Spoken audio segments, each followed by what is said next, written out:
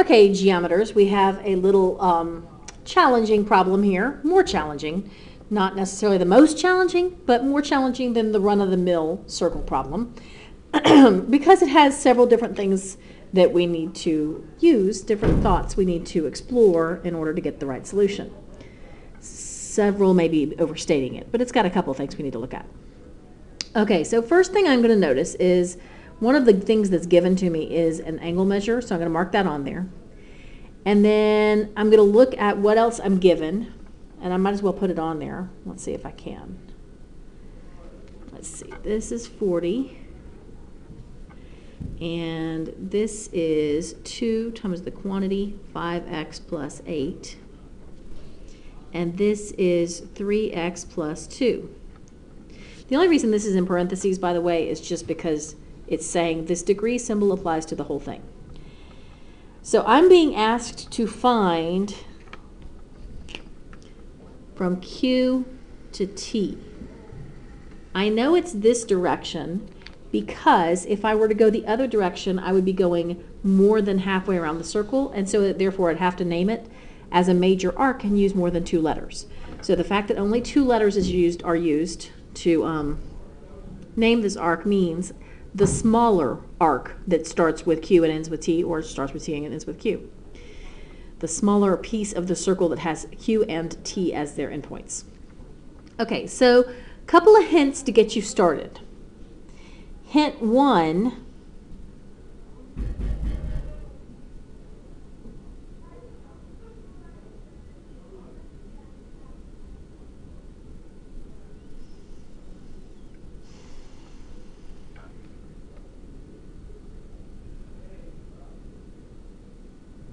okay, I just decided I have a huge pause in there because I was debating whether or not I wanted to start over. I'm not going to start over because I noticed I put the angle in the wrong place.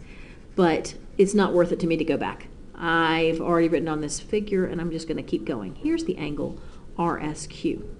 So I hope you enjoyed the commercial interlude of the long pause. But that's what we actually have. So first thing I want to give you as a hint is that you should know something about triangle SQR. So you can pause the video and see what you can do with that. You might be able to solve it with that hint. Okay, let's say you couldn't solve it with that hint. Next thing I would point out is that this is an inscribed angle, and that tells you something about the arc it intercepts. I can use this angle to figure something out about arc QR.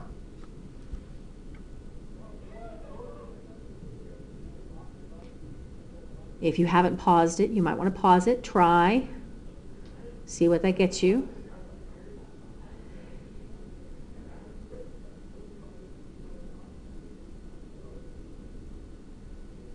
You really actually don't have to use right triangles on this one, but you can. So you can either say this times 2 gives me arc QR, or I could have said, I could have gone the other way, I could have said this arc divided by 2 gives me this angle, the one where the scribbly is, angle QRS. And honestly, I probably would do it this way just because this is this 2 that's out front. If I divide this whole thing by 2, it just goes away. Okay, so this is just 5x plus 8. And then remember the hint about what kind of triangle that is? It's a right triangle.